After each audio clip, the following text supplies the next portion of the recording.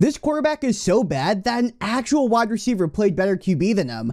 I'm not joking. Keenan Allen had 49 passing yards and 1 touchdown, which is the same amount of yards Justin Fields had up until 6 minutes left in the fourth quarter when the Chiefs had their second team defense in. Every masterpiece of a football play will always have its cheap knockoff that never goes right. Zach Wilson has been so bad that he literally has Jets fans losing their teeth in frustration. Imagine beating a team so bad that you just take a break and go and chill out with the fans in the stands. But for real, this guy's up there with fake Andy Reid from week 1 for best impersonator. Fellas, get yourself a lady who will go to the game with you, take care of the kids, and enjoy a nice glass of red wine all at the same time. The true holy trinity.